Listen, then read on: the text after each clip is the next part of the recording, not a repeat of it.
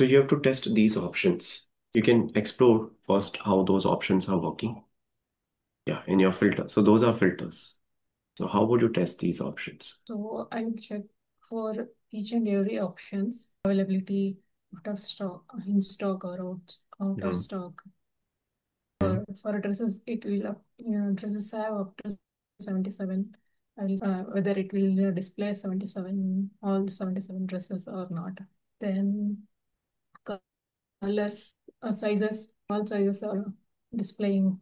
So also I will check by applying prices. Also need to check colors, whether it will show selected colors or not. We should check all the filters option. You have this dresses Yeah. option. And then there are multiple filters associated with it. You have to verify the Yes. count, plus you have to verify the name of the product, the price of the product in different sizes. You have to test other two options as well. Then you have to test in multiple browsers. If this particular functionality is there supporting devices, mobile devices, then you have to test in Android, iOS device. You have to start writing the test cases. You have Mhm. to get those test cases reviewed. Then execution will start. In execution also, you might get some defects initial level.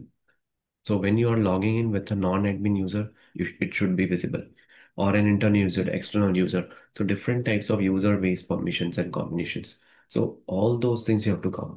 Now, can you can you tell me how much time would you need to test this particular checkbox?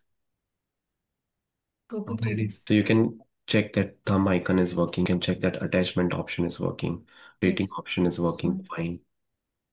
Yeah. change name, email trends, pop-up, So these and all options you have to verify.